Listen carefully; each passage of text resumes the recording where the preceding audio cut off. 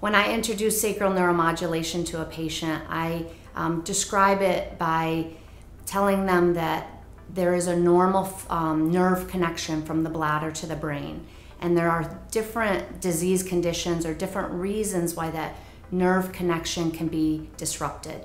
So sacral neuromodulation is essentially a way to restore that normal nerve connection.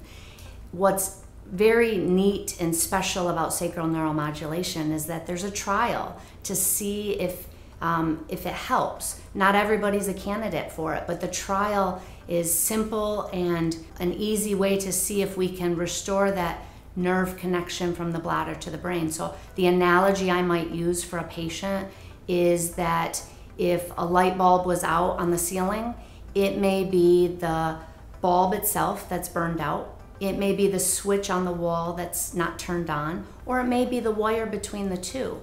Sacral neuromodulation is affecting the wire between the two. There may be a break in it or a sever in it, and we want to restore that wire connection from the bladder to the brain. When I'm describing sacral neuromodulation and how it works for the patient, I'll use different analogies. One of the things I do is I keep a big safety pin in my pocket, in my coat pocket at work. And so I pull out the safety pin, I pop it open, and I show them, this is what your bladder function is looking like. There's sort of a disconnect between the brain and the bladder. When we do sacral neuromodulation, the idea is to restore that communication. So we close the safety pin and we restore that communication between the brain and the bladder.